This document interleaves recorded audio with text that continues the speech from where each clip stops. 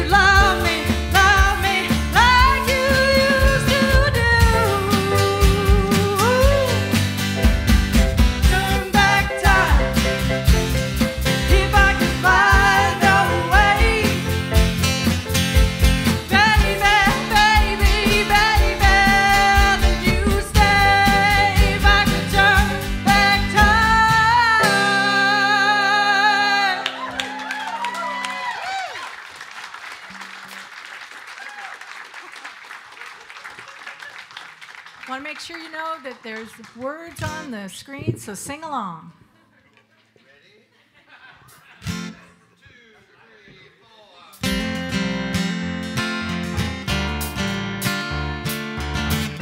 One of our favorites.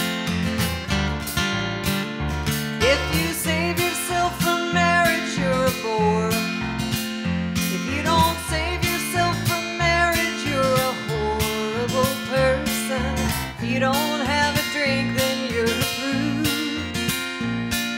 they'll call you a drunk as soon as you down the first one. If you can't lose the weight, then you're just fat. But if you lose too much, then you're on crack. You're damned if you do and you're damned if you don't. So you might as well just do whatever you want. So make lots of noise, kiss lots of boys, kiss lots of girls if that's something you're into. And the straight and narrow gets a little too straight, roll up a joint or don't. Just follow your arrow wherever it points. Follow your arrow wherever it points.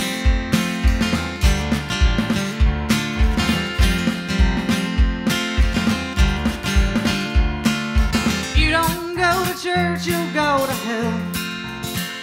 If you're the first one on the front row, you're a self-righteous son of a can't win for losing. You'll just disappoint 'em. Just 'cause you can't beat 'em don't mean you should join 'em. Make lots of noise, kiss lots of boys, kiss lots of girls if that's something you're into. When the straight and narrow gets a little too straight, roll up a joint or don't. Just follow your arrow wherever it points. Follow your arrow wherever it points. Say what you think, love who you love. You only get so many trips round the sun. Yeah, you only get one.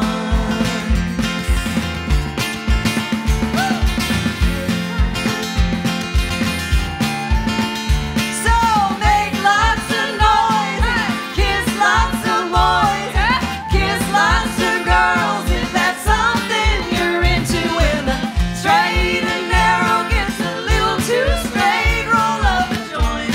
I would just follow your arrow wherever it points. Follow your arrow wherever it points.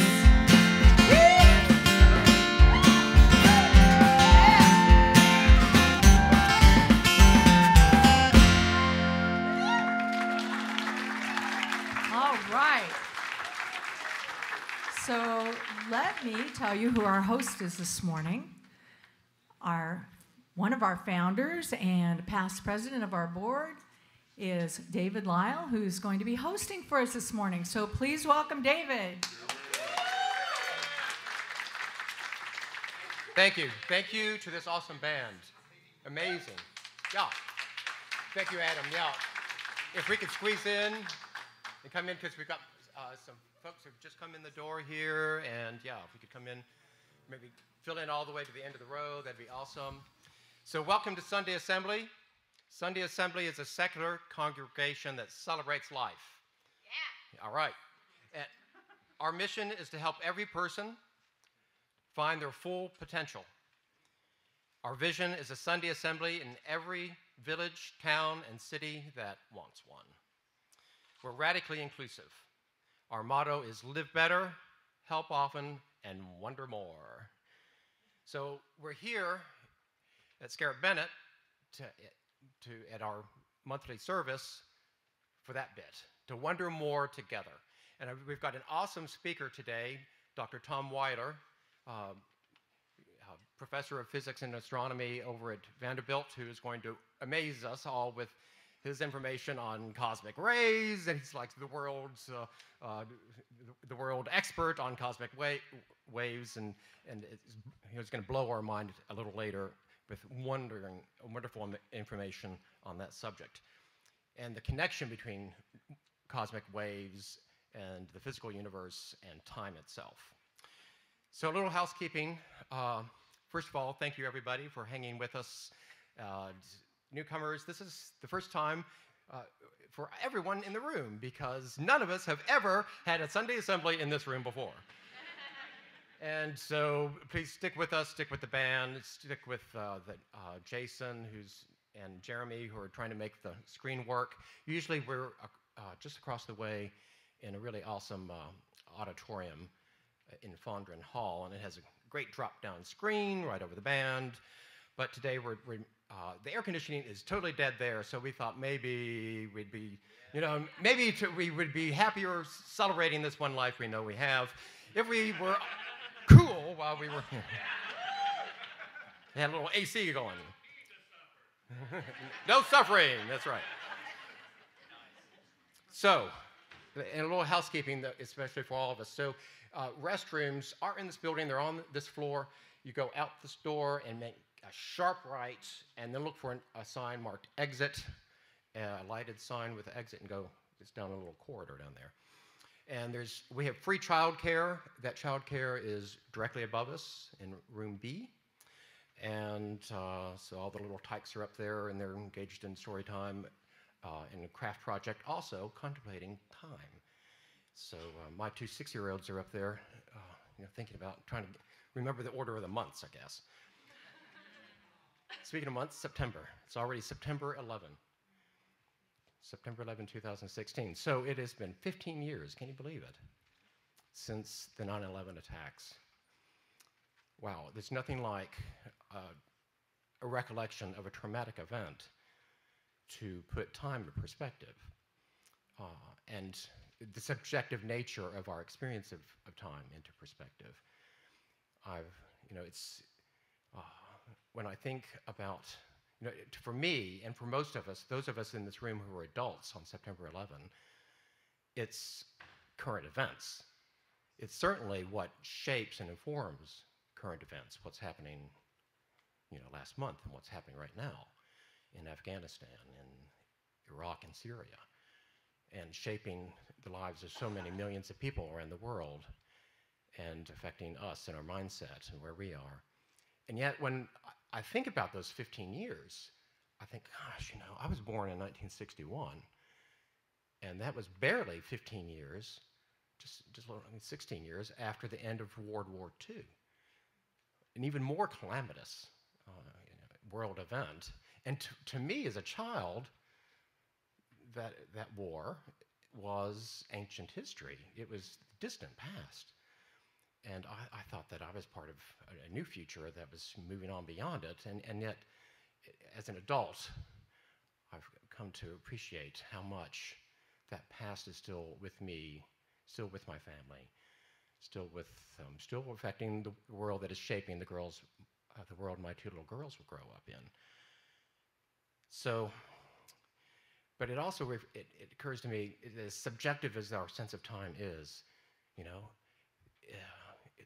trauma really impresses our brain, doesn't it? Those events we really remember. But there are also the good things, awesome things that we remember. So when I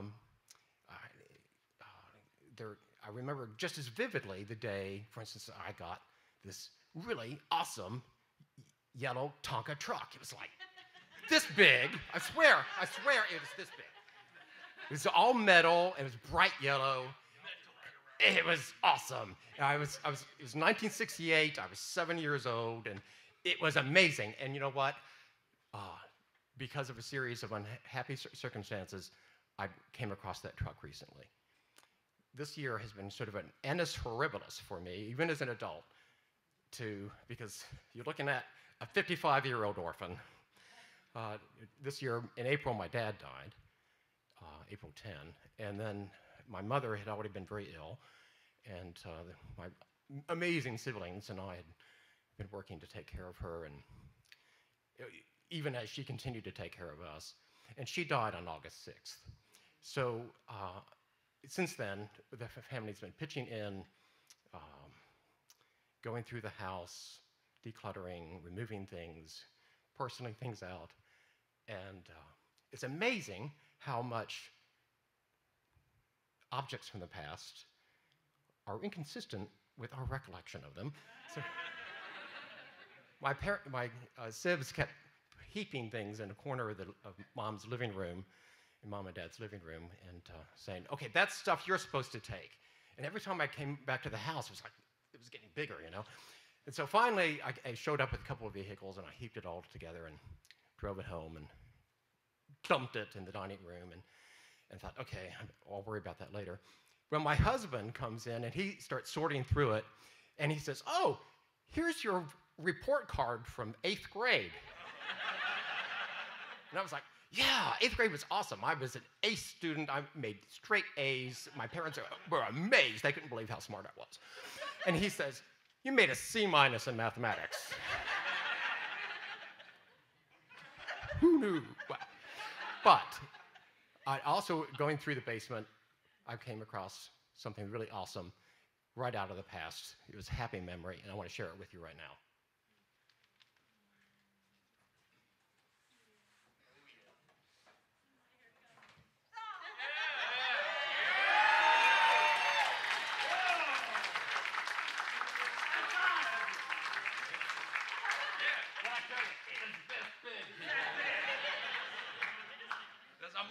Truck, okay?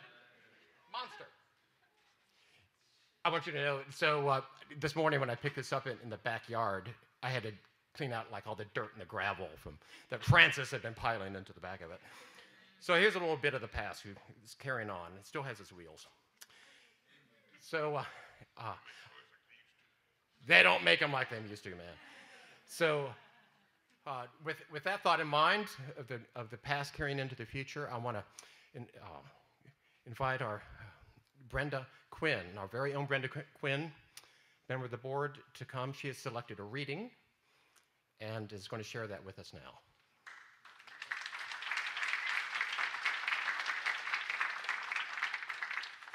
If you don't mind indulging me, I actually have a memory about this too. I ran across this poem I'm about to read in freshman English class. And I was 18, and I read it, and I loved it. And I loved it so much that I memorized it, and I thought I understood it. I didn't. Now I do. Because it's about the passage of time and looking back. So I love the fact that I get to read it to you guys now. All these, I'm not going to tell you how many years later from being an 18-year-old and memorizing it. By the way, I no longer have it memorized. The green catalpa tree has turned all white. The cherry blooms once more. In one whole year, I haven't learned a blessed thing they pay you for. The blossoms snow down in my hair. The trees and I will soon be bare. The trees have more than I to spare. The sleek, expensive girls I teach, younger and pinker every year, bloom gradually out of reach. The pear tree lets its petals drop like dandruff on a tabletop. The girls have grown so young by now, I have to nudge myself to stare. This year they smile and mind me how my teeth are falling with my hair. In 30 years, I may not get younger, shrewder, or out of debt. The 10th time, just a year ago, I made myself a little list of all the things I'd ought to know, and then told my parents, analysts, and everyone who's trusted me I'd be substantial presently. I haven't read one book about a book, or memorized one plot, or found a mind I did not doubt. I learned one date and then forgot. And one by one, the solid scholars get the degrees, the jobs, the dollars, and smile above their starchy collars. I taught my classes Whitehead's notions, one lovely girl, a song of Mahler's. Lacking a source book or promotions, I showed one child the colors of a Luna moth and how to love. I taught myself to name my name, to bark back, loosen love and crying, to ease my woman so she came, to ease an old man who was dying. I have not learned how often I can win, can love, but choose to die. I have not learned there is a lie. Love should be slimmer, blonder, younger, that my equivocating eye loves only by my body's hunger, that I have forces true to feel. or that the lovely world is real. While scholars speak authority and wear their ulcers on their sleeves, my eyes in spectacle shall see these trees procure and spend their leaves. There is a value underneath the gold and silver in my teeth. Though trees turn bare and girls turn wives, we shall afford our costly seasons. There is a gentleness survives that will outspeak and has its reasons. There is a loveliness exists, preserves us, not for specialists.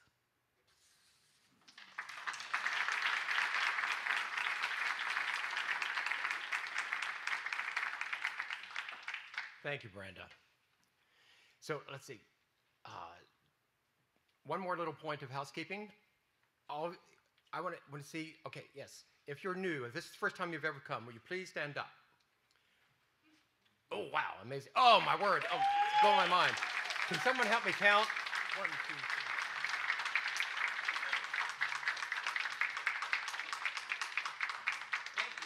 Thank you. It's amazing. 20. Super. And it's, over here, we have coffee and tea. So after the service, I hope that everyone, newcomers and old-timers, please stay and let's have a little time to share coffee and some conversation. And then after that, after we've taken a little break doing that, there will be a chance for more conversation over at Sitar Restaurant for brunch, if you can make it there. So, yeah, so Tom Weiler, we have an amazing speaker at this today. Dr. Weiler is a physicist, and his CV is like 80 pages long, literally.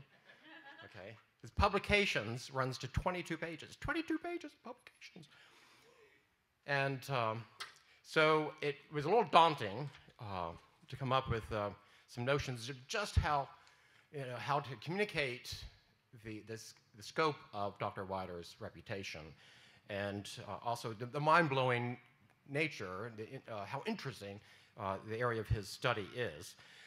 One thing that strikes me, though, about Dr. Weiler's CV is, he doesn't mention, he does mention his PhD from Wisconsin, and he does mention that he became a professor in 1988 or 84, at Vanderbilt. So in other words, before a lot of us in this room were born, or some of us anyway, and full professor there in 1995. But one thing that he doesn't mention is his kindergarten program, but I'm willing to bet that he absolutely blew it out of the water, because this man clearly knows how to play well with others. There's the extent of his projects of collaboration, of scientific collaboration, is really extraordinary. And so Dr. Weiler is the go-to man in cosmic waves. And if you have a billion-dollar project, for instance, that you want to put aboard a satellite, aboard a rocket, and try to convince the Japanese to let it occupy space in their multi-billion-dollar corner of the International Space, the ISS, you know what I'm talking about. We're talking big budgets here. And if you need the right guy to head up the US team to work with 130 other scientists to make this happen, Dr. Weiler has been the go-to man in that field. And that rocket, I understand, is set to launch by the Japanese in 2017. So it looks like he pulled it off. So please join me in welcoming Dr. Tom Weiler.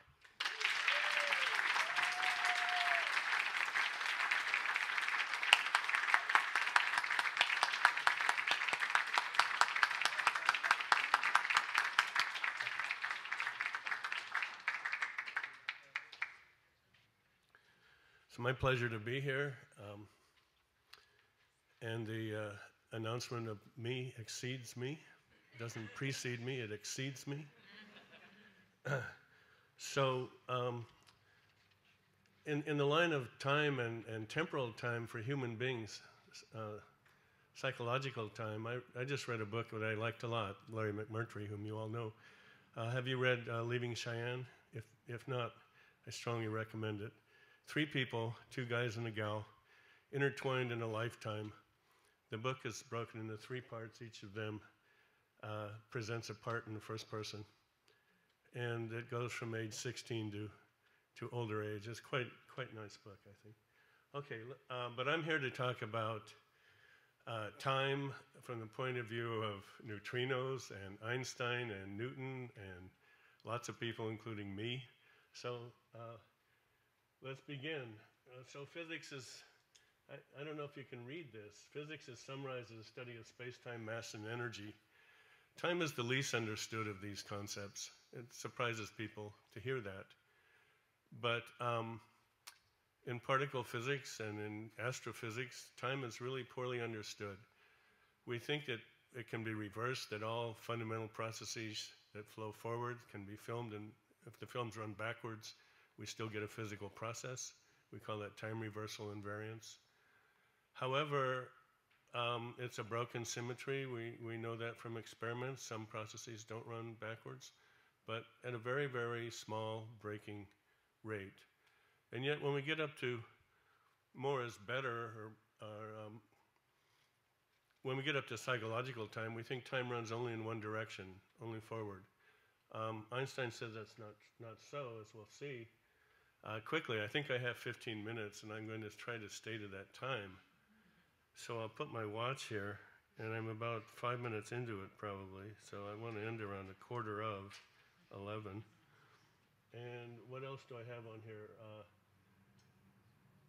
Oh yes, so in 2011 there was an announcement, a forced announcement, forced because rumors had leaked out, an announcement by an Italian team of scientists that they had evidence that neutrinos traveling from Geneva, Switzerland to Gran Sasso, Italy, which is the area which has had the recent earthquakes, by the way, that those neutrinos traveled faster than the speed of light.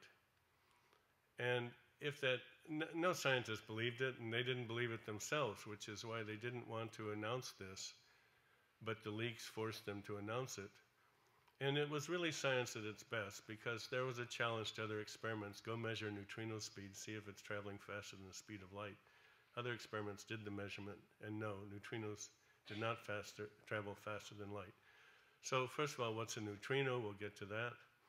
Secondly, the important thing is, what does it mean for a particle to travel faster than the speed of light? If a particle has mass, and neutrinos do, if a particle has mass, we can always, we say boost, we can always do a transformation to that rest frame. I mean, if a particle has mass, we should be able to, through interaction, slow it down to stop it.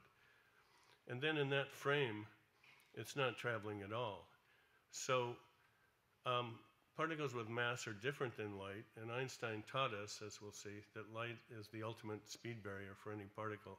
So for a neutrino to travel faster than light, it has important ramifications, one of them being that if I intercept a neutrino traveling faster than light, say I'm on a rocket ship going very fast, that I can then send a neutrino back to the source, and it can get back to the source of that neutrino before the emitted neutrino left. So the whole issue of cause and effect goes out the window. We can have effects happening before causes. Now, this is a puzzle to Einstein, and so he took the tack, as most of us have, that superluminal travel, that is, particles traveling faster than the speed of light, can't happen. Stephen Hawking has even made a conjecture called the chronology conjecture that this cannot happen, that on physical principle, that some quantum mechanical principle, some subtle physics will intervene to make this not happen. Well, and yet the Italian experiment said that it did happen until they were debunked, and they debunked themselves eventually. They found one cable out of 10,000 that was leaking charge, and it gave them a false positive for time travel.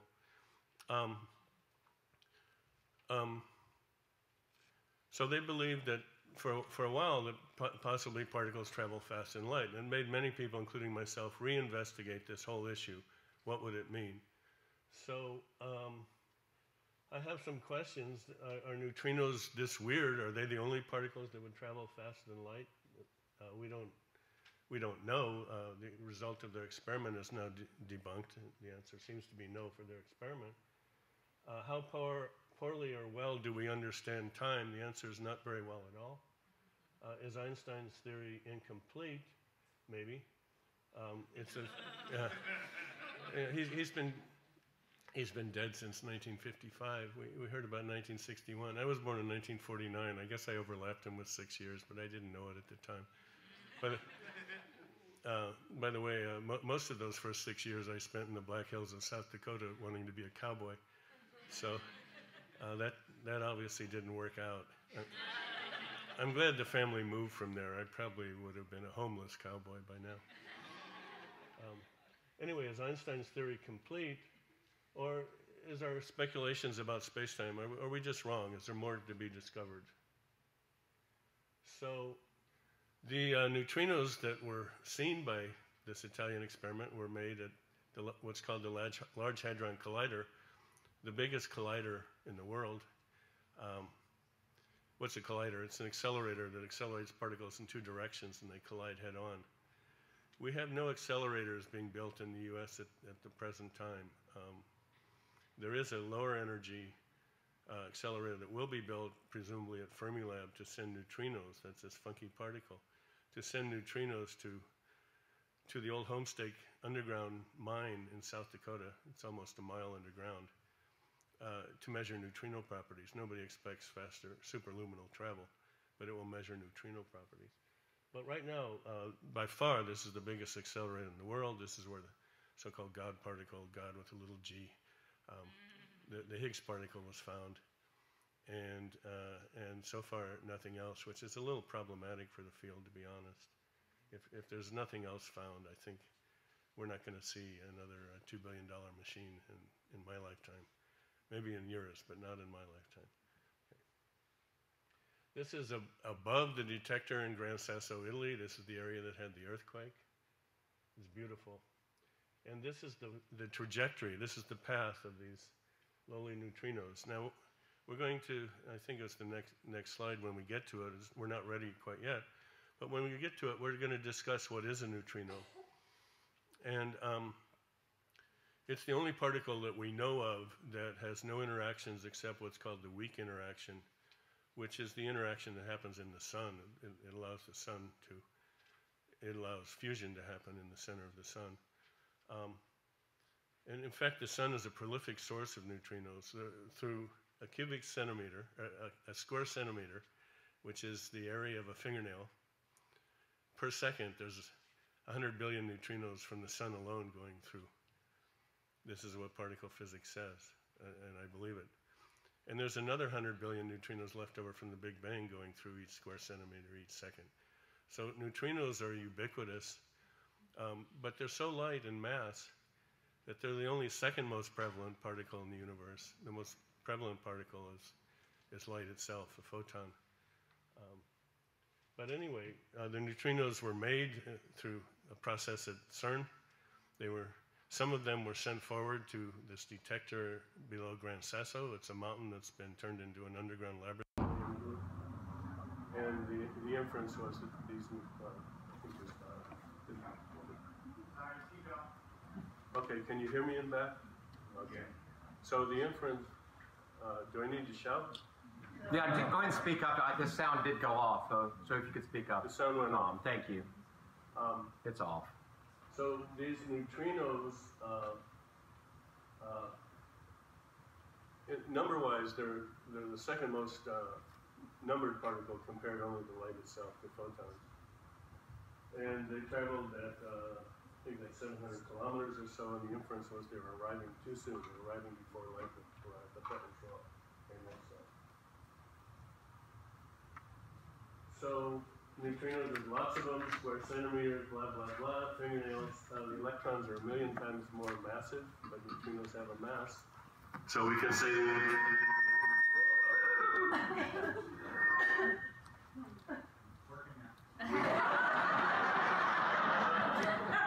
maybe there is a God. and she's made out of neutrinos. So neutrinos do have a mass. We know that from experiments too. So we can say that their mass is 1/1,000,000th that of the electron, which is a very light particle in particle physics. And there's 3 types of neutrinos that are well known. It's known that there can only be 3 of the standard types with the weak interaction. So if there's a 4th type, and we'll get to that, it has to be, it can't even have a weak interaction. It will be mainly gravitational, but we can know about it through mixing, and through mixing in extra dimensions, we can learn about time travel. It's interesting. Okay, next slide. So the neutrino postulated in 1933 by Wolfgang Pauli conserved energy and momentum in neutron decay. You see, in 1933, it wasn't established with the rigor that it is today that energy and momentum are conserved quantities. That is, the energy and momentum that you see going into an interaction are the same as coming out.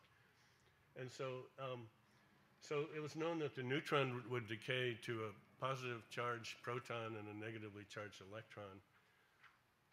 But energy and momentum weren't conserved in that interaction. So he fixed it up by saying, okay, suppose there's an additional particle in the final state called, I'm going to call it neutrino, the little neutral one.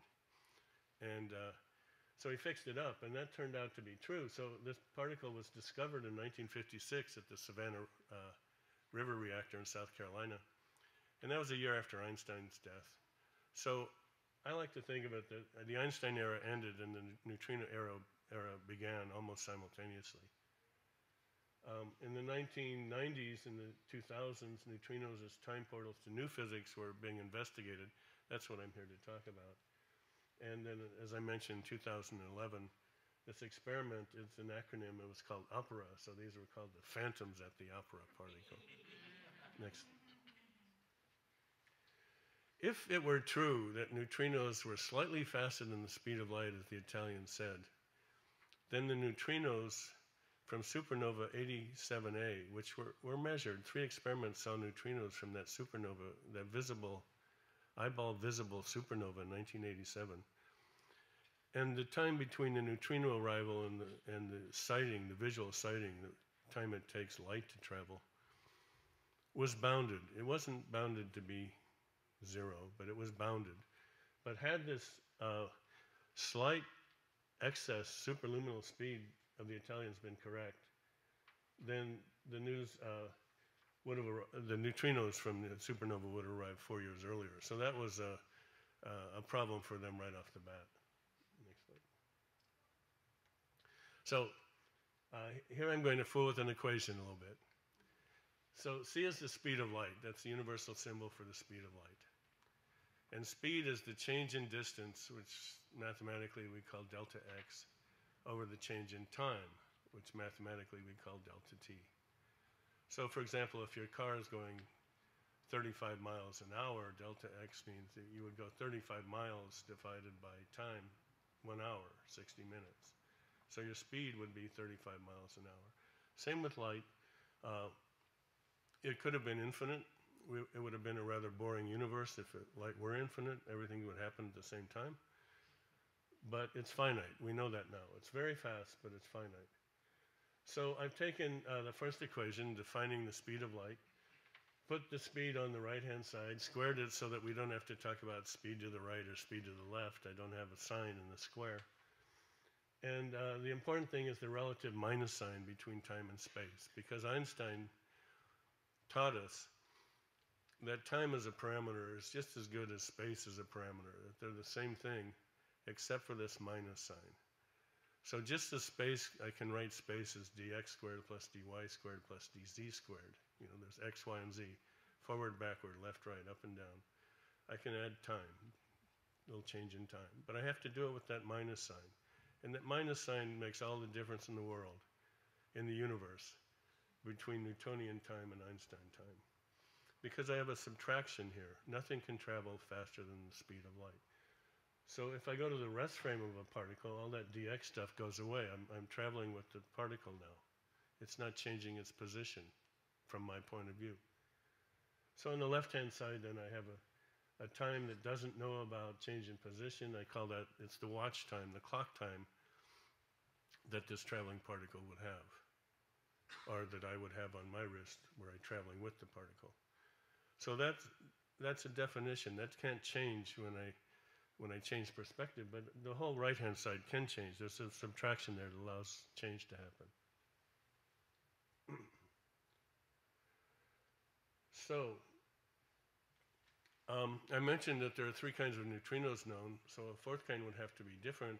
That's an experimental constraint that we know. So the experiments would push 4th neutrinos and 5th and 6th into extra dimensions. Now, what are extra dimensions? Are they viable? Well, they are. And we're taught that if we take particle physics and extend it to a theory called string theory, which you may have heard of, it got a lot of publicity in the 80s and 90s, that consistency requires that we write the theory not in time plus 3 space dimensions, but in 10 or 11 dimensions. So that means there are extra dimensions, and it turns out experimentally they have to be space-like, not time-like. And so why do we not see them? Well, because they're rolled up, they're compactified, we say. We make them very small. And smaller than the human eye or the human body or any particle physics can discern. So each time a new accelerator is built, for example, the Large Hadron Collider at Geneva, the energy available goes like 1 over the distance you can resolve. And so each time a higher energy accelerator is built, one of the first things is to look for extra dimensions. So far we haven't seen them. Puts a limit on them. The limit is tens of microns. It's a number, very small. I think a human hair is like 10 microns. So the limit on the size of extra dimensions is roughly the size of a human hair. It's not incredibly small if you're a human hair, it's not small at all. If you're a people, maybe that's kind of small. But what we've learned in physics is instrumentation extends what we can see and the sizes we can see. We do astrophysics and we see large things. We can do interferometry and see things like gravitational waves, which is another story. You may have heard they were discovered recently. We can measure very small, subtle things. Okay. So here's a picture that's been developed of these strings that we live on 3 dimensions, 3 bulky space dimensions, and that the charge of strings lives on these dimensions. And so if there's charge involved, the string is stuck to our membrane. We say brain for short. It means membrane, the 3-dimensional. It's 3-dimensional. It's a volume in a bigger space. However, if there's no charge, if the string is closed, then it can propagate in all dimensions. That would be the graviton, for example. We think gravity pervades all dimensions. And so would these 4th, 5th, and 6th neutrinos pervade all dimensions, because they don't even have a weak charge. They have no electric charge, no color charge. They don't even have a weak charge. So they could pervade extra dimensions. And if we do that, the cylinder here, this is an artist's conception of extra dimensions. But let's look on the left. So we live on the brain, which is the red line, the membrane, and the bulk is everything else. And active neutrinos have to, so the membrane is the wavy black line. We can't tell it's wavy because we can't do the experiment at short enough distances to see deviations. But the active neutrinos are stuck to the membrane because they have a weak charge. But so-called sterile neutrinos, extra neutrinos, are not. They pervade all space. So they can travel faster than the speed of light. They can go straight through, we say, a geodesic path. They don't have to stick to the membrane. Suppose we live in 3 dimensions, which I'm going to compact. I'm going to pretend it's 1 or 2. I'm going to pretend it's a sheet. And I bend it around. And I want to go from one pinky to the other pinky. So wouldn't it be shorter to just cut through? And that's what these closed string candidates can do. They can cut through. You could ask, but we would know that our space is curved this way. No, we wouldn't. If you work out the curvature from an embedded person on that curved space, you can't see any curvature. It's planar. I can open it up without stretching or bending it. It's planar. Okay, next. So, and I'm over time. I should stop, but this is a good one. It's a technical one as well. So here I have space, which I've reduced to one dimension, call it x, and time. So the space axis runs left to right, and the time axis runs up and down, north and south. And I want to divide this plane into 4 parts given by the speed of light. So light, you can see going from the origin, you are here, to the upper right corner, light moving to the right. Light has to follow that diagonal, because delta t, which is the vertical height, and delta x, which is the right height, remember their ratio is constant. So for each delta x, I get the same delta t. That means I get a diagonal, modulo speed of light. Speeds I can set to 1 by defining the speed of light to be 1 light year per year. So in those units, c is equal to 1. It's a definition that I can always make.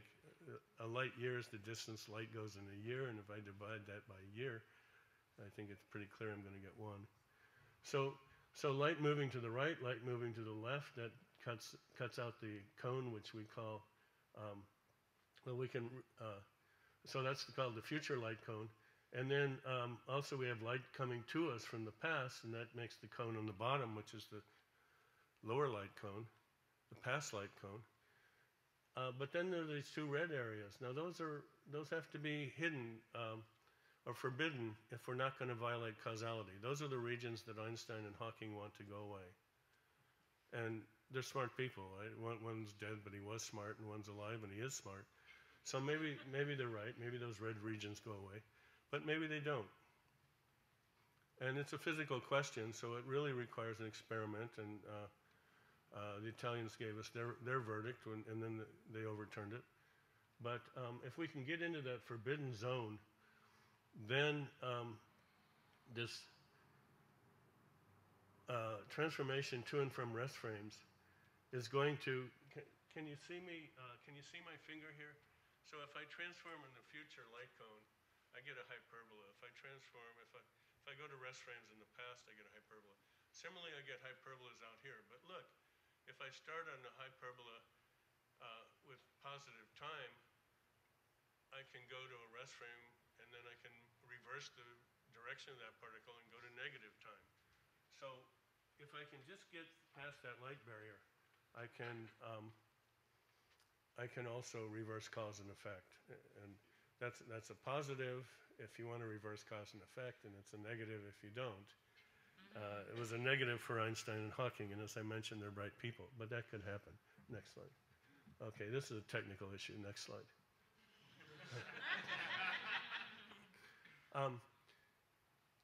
So one thing about Einstein's time, so we have different times, and we have a time that sometimes is called the God time, God with a small g. So it's the time we use to coordinate everything. It's as if we're outside of our space-time, looking at it and putting a coordinate grid of time on everything. If we go into that space-time, if we're embedded like we are being human beings, time becomes very subjective. One can easily show that there's no definition of synchronicity. There's no same time when you have a particle separated by a distance. There's no common time. It depends on the velocity of the person at the distance compared to your velocity now. So what we might call the past from our point of view might be the future from another point of view. And that leads to a very interesting issue. I don't have answers to these questions, unfortunately. Is the future as determined as the past? So we talk about remembering the past, but there's a word for remembering the future. It's called premembering. It hasn't been established that that exists, except as a word. And we would like to know if it's, why don't we premember the future if the future is determined just like the past is determined? Why don't we premember? One conjecture is it would blow our minds. We would go insane. And so we've evolved to not premember, we've evolved to remember. I don't know. Put another way, do we have free will? Well, that's a related issue. Can we make choices, or are they imposed on us? If the future is already determined, we don't have free will. We have what psychologists call the perception of free will, but we don't have free will if the future is determined. Are we just so then the sort of conclusion of that is, are we just bags of chemicals? Are we, which some people call moist robots? Is that who we are? Are we moist robots? Are we a kind of robots? I don't know the answer to that. We think we're not, but maybe we are. Next slide. So the history of physics is a history of better instrumentation, seeing smaller things, seeing bigger things, seeing without light, seeing neutrinos, seeing cosmic rays, which David referred to. Better technology to sense what humans cannot sense. And theoretical models speaking language of nature, which is mathematics, by the way. If you have children, or you are a child, or you're a child at heart, and you want to do science, you got to stick it out. You got to learn the language of nature. You got to learn mathematics. Don't ever give up on math. These theoretical models, they're only interesting if they can be validated or invalidated by experiment. Now that's my thinking. Others think otherwise, but you get into philosophy once you can't validate or invalidate. So a famous philosopher named Karl Popper said theories have to be validated or invalidated, otherwise they're not worth investigating. I agree with that. So that's really my conclusion, and I'm out of time. So I've raised questions, and I'm telling you that they exist in physics. We don't have answers, and I don't know when we will, but it's all investigated stuff, and it requires experiments. Okay.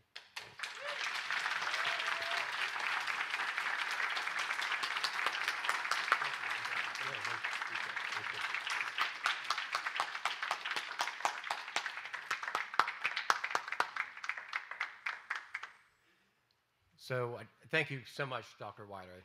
I really appreciate it. I appreciate your time, and thank you for coming to share that. That's mind-blowing information about the scope and complexity of the physical universe in which we live. It blows my mind to think that the scientists has established that time itself is an aspect of the physical universe. At Sunday Assembly, it's always been our practice, it's established in London in 2013, to engage in a minute of silence or reflection. And often what I reflect on is, well, why do we do that? And what does it mean?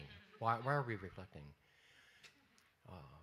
I want to, Dr. Weiler's remarks today put me in mind of Carl Sagan's observation that we are the conscious corner of the universe, and as far as we know, the only conscious part of the physical universe. That we are chemical, ultimately, a chemical process, and yet we're one that has achieved self-consciousness, and yet we experience this consciousness in a way that's been determined by our evolution. We can't experience. How would we cope with all the experience of our life, or 50 years, or 60 years, or 80 years, all in an instant, or all at once? We can't. We're not evolved to that. We by nature, we live in the moment. I've put in mind of, I think, a beautiful metaphor for this that I keep in mind. It comes from Kurt Vonnegut's novel, Slaughterhouse-Five, where his hero, Billy, is in Dresden during a calamitous event where there's terrible fire and death all around him. And he becomes unhinged from the calamitous nature of events. And he makes the observation that we're trapped, we humans are trapped in amber, the amber of time, and there is no why.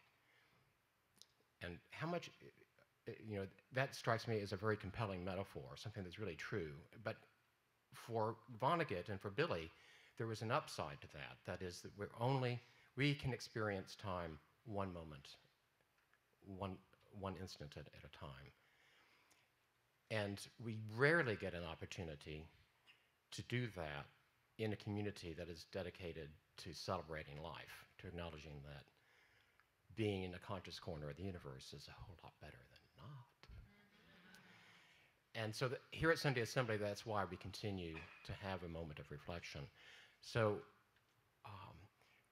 it strikes me that there may be, I hope there are people here who practice mindfulness and are experts at that. I respect you if you do, and you may be among us. There may be others like me who have done some mindfulness practice. I'm certainly no expert at it, but I know that it informs, it's an important discipline in order to really live happily. That if we cannot live just in the moment, we humans cannot achieve happiness. That's my conviction. And so for the next minute, I'd like to join me and your community in just being in the moment.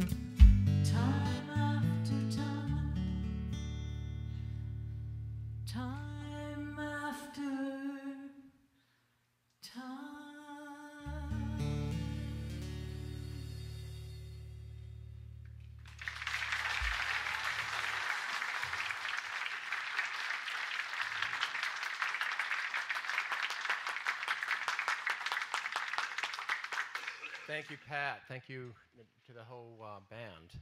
Awesome. Well done. It's beautiful.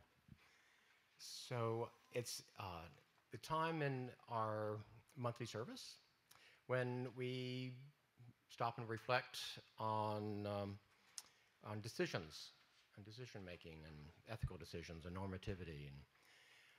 But it's characteristic of Sunday Assembly that it doesn't come from a preacher and it doesn't come from an authority figure. It comes from a member of the community. And so at this part of Try My Best, we invite different members of the community to come forward and to tell some anecdote, some story that maybe reflects choices they've made or decisions they had to make, and how they reached their decisions, and maybe what the outcome was. And I want you all to welcome a very special member, a wonderful man who's become a member of our community with his wife Karen, and their wonderful child a few months ago, and that is David Ian Lee. David, will you come forward? Try my best.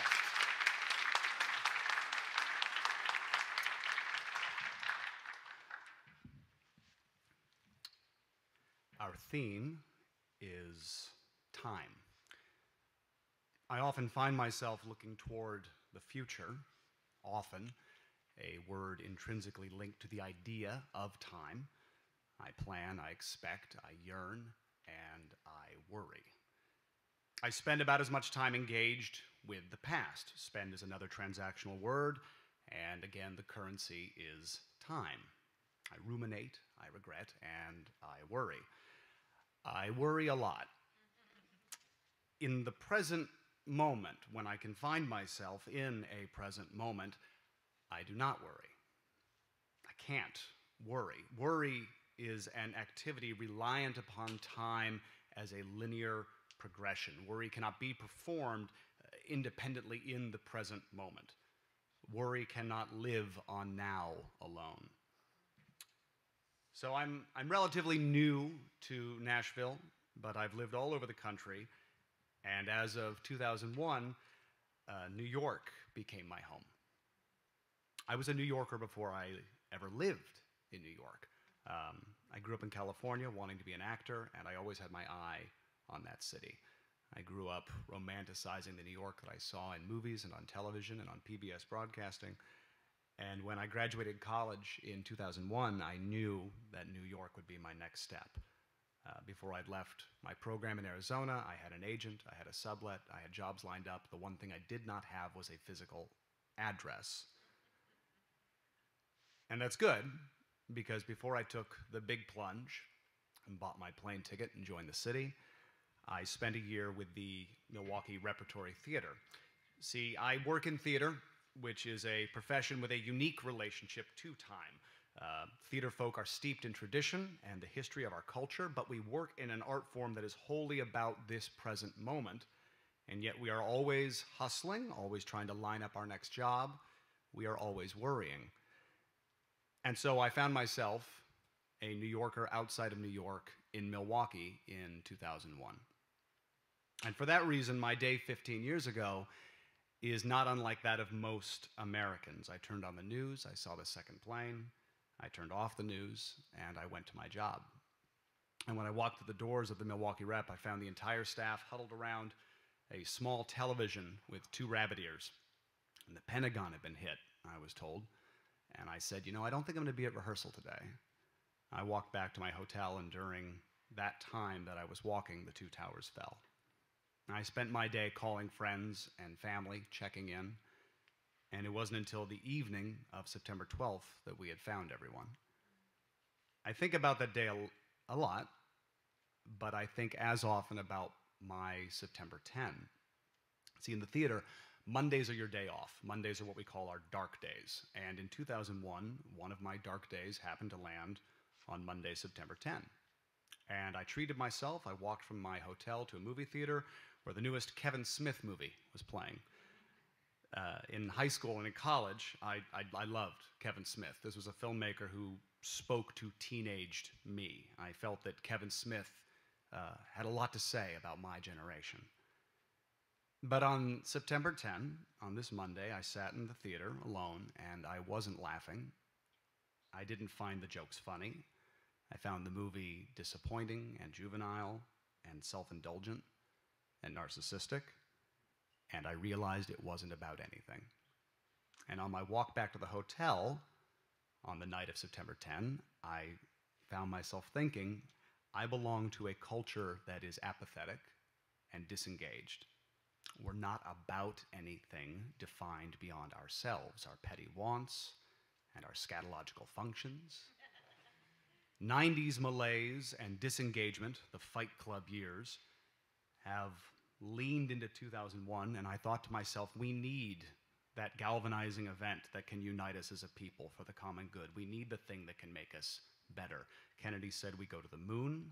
My grandfather fought the Nazis. My great-great-parents, grandparents came to California. They pushed west until there was no further they could go. But what do we have?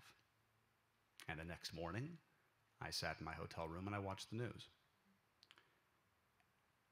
So a month ago, when I offered to speak this morning, knowing we'd be meeting on the 15th anniversary of September 11, I thought I would have a lot to say about the passage of time. And yet I've struggled. I thought I would have something to say about regret. I've been dismayed at what I view as the squandering of our galvanizing moment. We used to go to the moon, and now we're afraid of heights. We don't live up to the greatest generation. Instead, we sank into fear and into worry. I thought I would find something to say about looking forward, about what's to come, about maybe how we, or at least I, have bettered since that day. But any betterment, I have to admit, is largely due to the influence of my wife and my son, both of whom came into my life in New York City. And I still worry. I worry now about braces and about field trips, about college tuition, about the children that my child may have, their children after that. Time refers also to the now. And I do believe that if we can take this present moment to acknowledge this present day and acknowledge the singular event that impacted our lives in ways unimaginable and innumerable, the way in which the course of time was bent one morning, then we can be a little bit better than the culture that I feared on September 10. Thank you.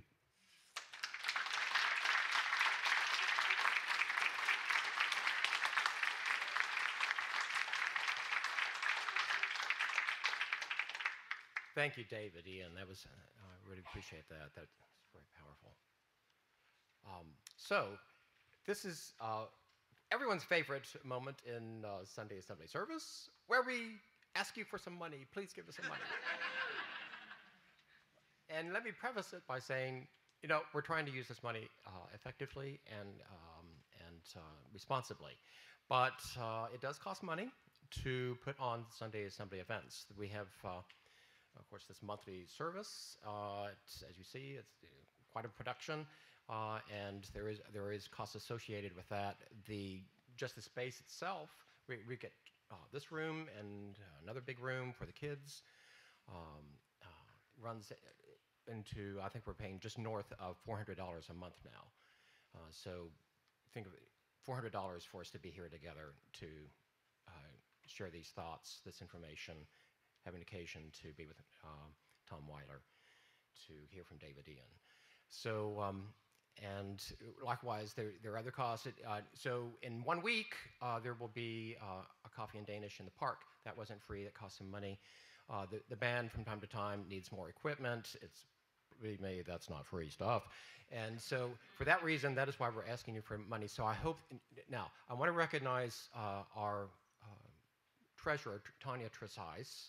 Tanya, will you stand? Thank you. Tanya has been our treasurer for 3 years. She is a very reliable and responsible woman, and she also is, and she's very good with money and keeps good care of it and makes accurate reports frequently to the board about your money and how it's being used and where it is.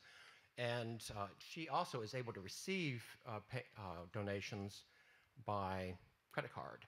and she can do that using the cell phone that she has through Swipe. So during this time, I'm going to ask you to look for Tanya over here if you will make, if you want to make a one-time donation or set up a recurring donation by credit card or debit card. And I have, Pat, do you have extra hats or bags? Pat's left, okay. I'm the Assembly production chair. Yes, you're a production chair, and I've relied on you so much for bringing hats, but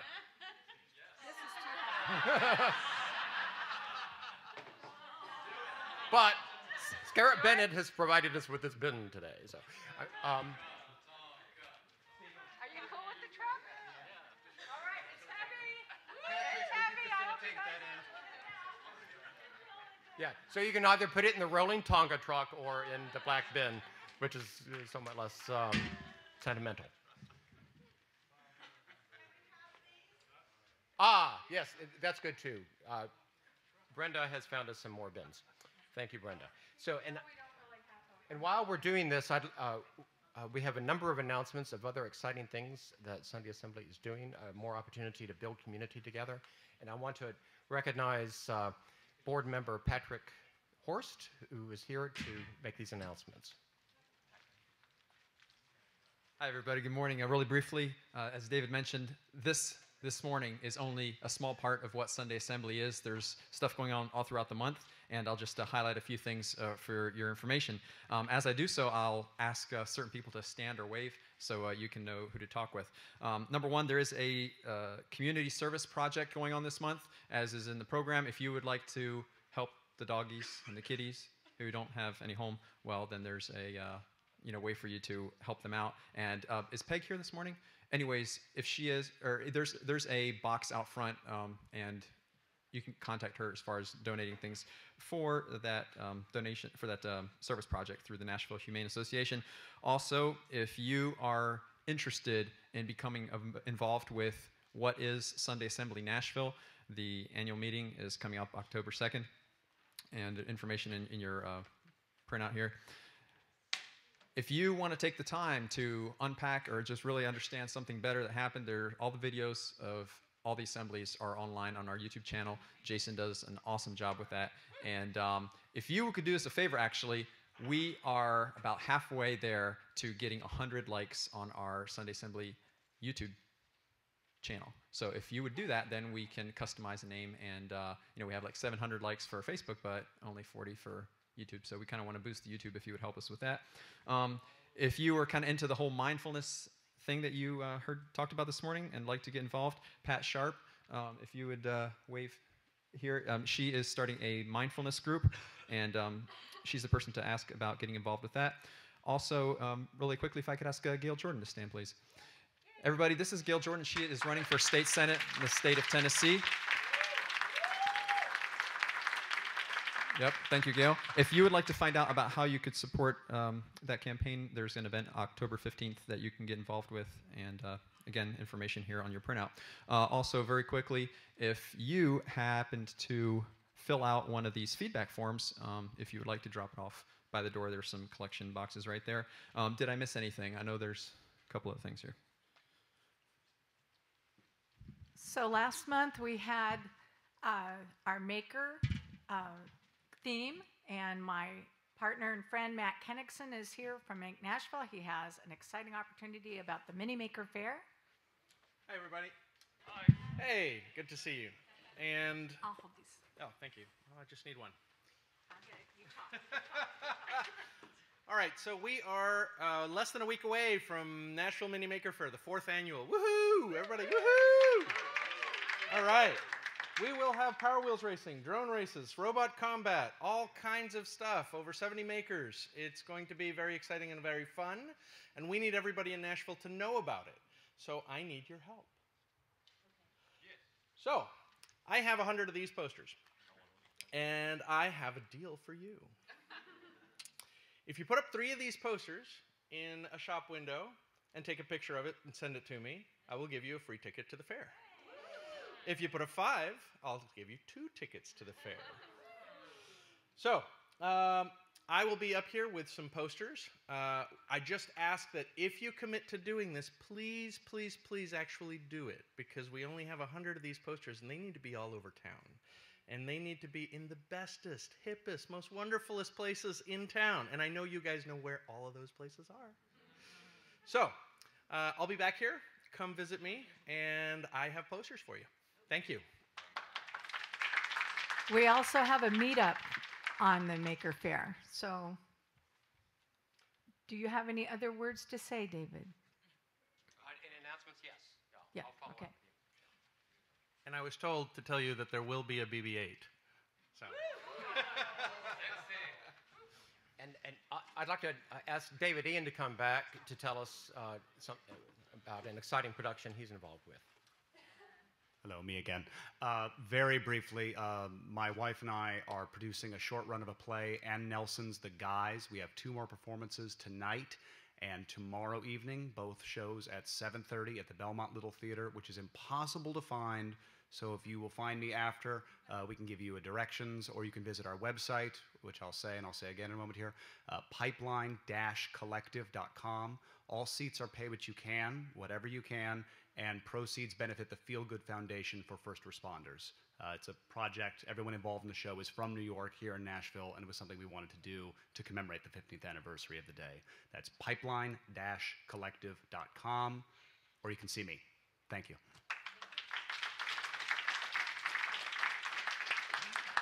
Thank you. Is that it? Any other announcements? Anyone I've overlooked? The gentleman here. Is this?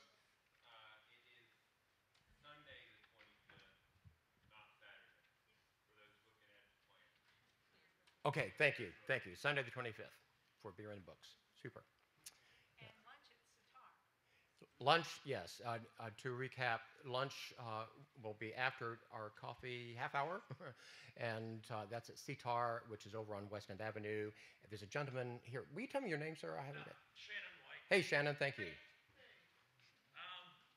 Just to let you know, Thursday, which is a week from next Thursday, September 22nd, at Bongo Java at Belmont, we are having the national chapter of Americans United an open mic night with Katie Curtis, who's a nationally known folk singer, as well as some local artists, and also probably about 10 slots for an open mic night. So $10 in advance, 15 at the door. All proceeds go to benefit Americans United Against Separation of Church and State. So that's Thursday, September 22nd. There is a flyer at the front desk. Awesome. Thank you, everyone. Thank you. Georgia McGrew.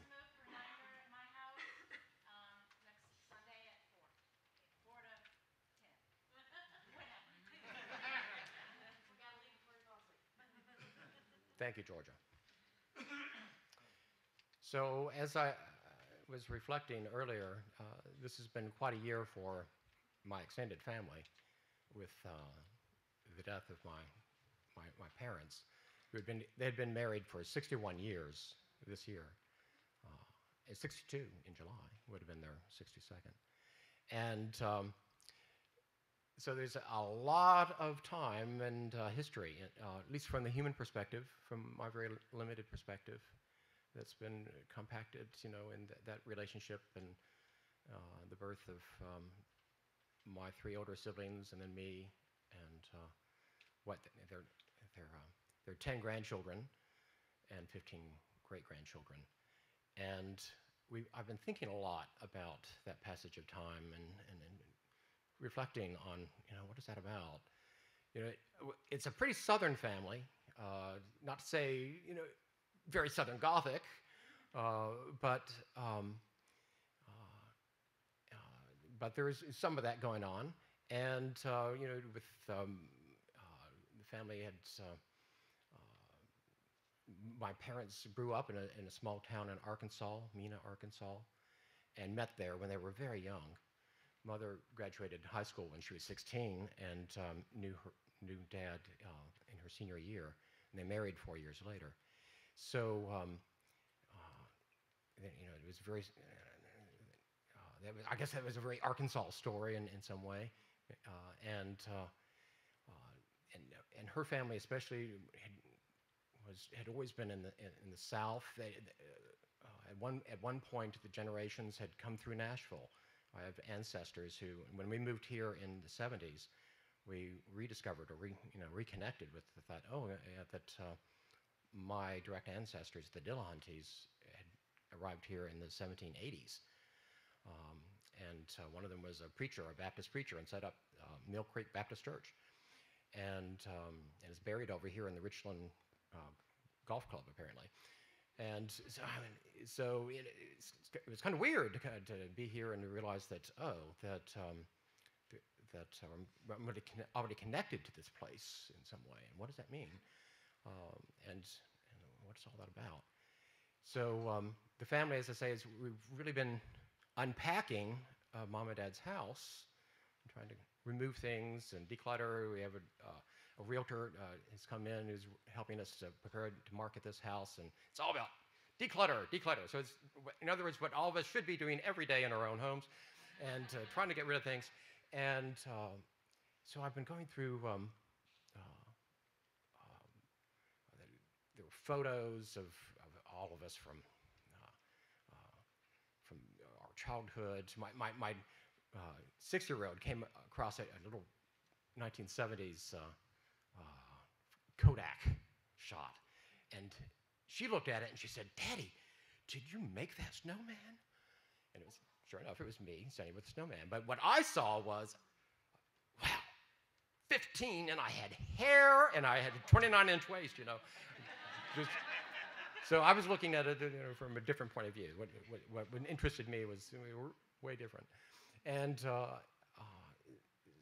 then we've been going through layers of boxes of things that were stored in the basement. And I thought we had nearly finished everything. Then I knew that everything that was in that house. And the other day I came down steps into the basement, and on the floor, amidst some other scattered debris, was this box, big box. And on it, it had an address. It said, Miss Mary Frances Hodges, 7th Street, Mena, Arkansas. And I thought, what is this box? I grew up in more or less among the same clutter. Not the same house I grew up in, but I thought I knew everything in this place and its meaning and what it meant to me. And I opened the box, and in the box is this hoop skirt. And I think, oh my word. My mother must have gotten it. She graduated from high school, 16. She must have gotten this like she was 15 years old. Here's this hoop skirt from 1951, and I'm thinking, Southern nationalism, and what is that all about anyway? And and what did that mean to her? Because it certainly,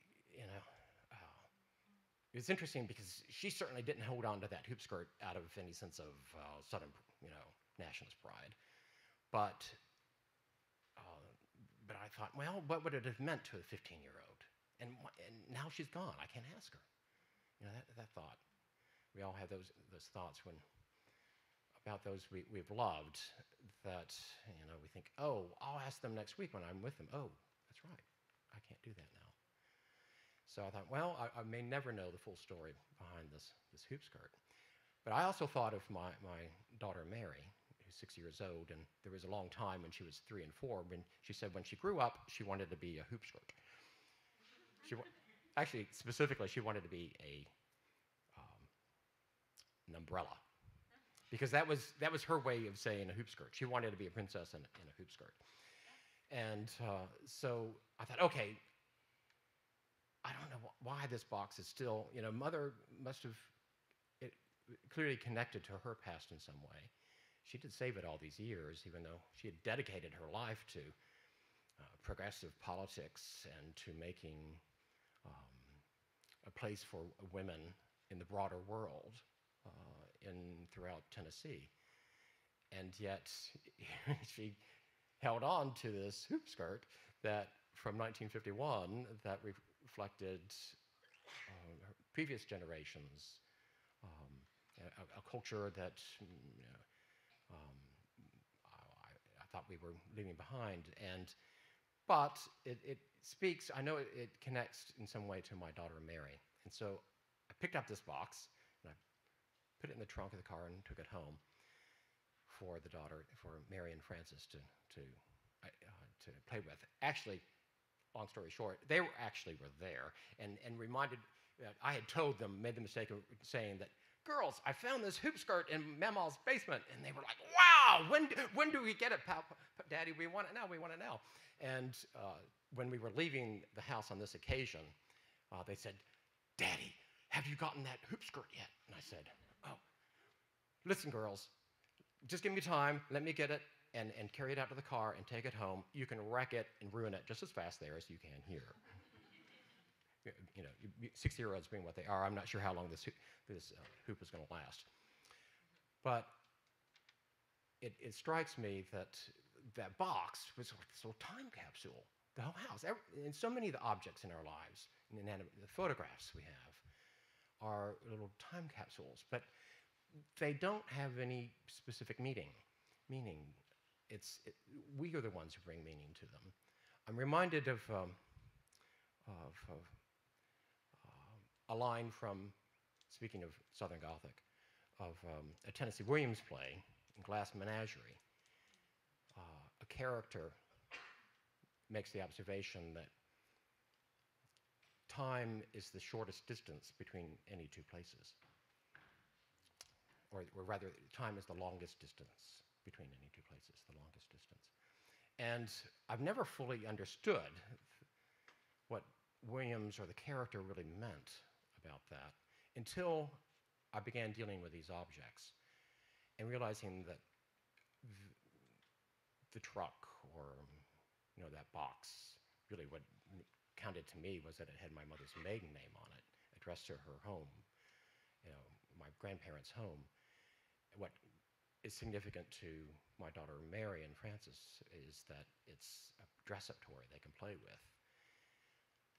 And it connects my family still to 7th Street in Mena, Arkansas, and that my daughters now are that longest distance between Mena and Nashville, and between that past and this present. And with that thought, I would like to ask the band to come forward. They have a couple of closing numbers for us.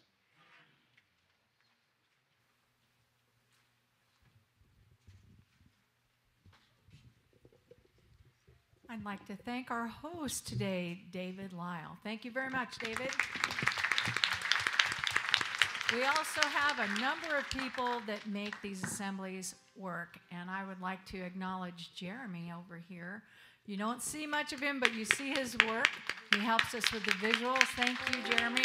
He is he's someone you can always count on. And our wonderful sound is because we have a sound team led by Jason in the back. Jason can always make us sound great. Our unnamed assembly band version 2.0, Girl Power, we have Sebi to my left, Dylan, who pulled it all together on keys, Heather to my right, and Jen to my right. And we also have a couple of honorary girls. We have Stephen Velps, who has hair almost as nice as mine. And we've got Chris Shannon, who keeps us in time. So as we finish, we want to remind you to take time to celebrate afterwards and join us for lunch. And also, last but not least, I also want to acknowledge Adam, because back there you don't see much of him, but Adam is the magic. He really helped us come together. If you thought we were tight today, it's because Adam was, I don't know, he's beyond girl power.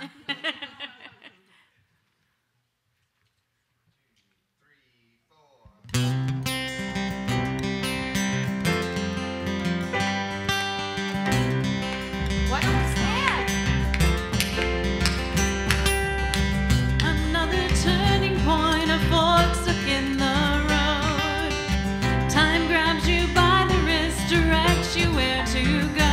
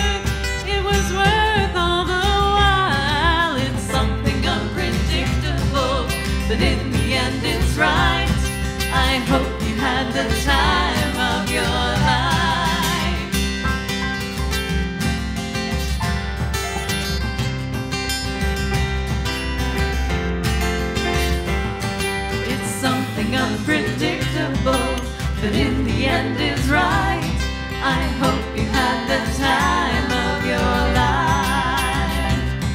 It's something unpredictable, but in the end, it's right. I hope you had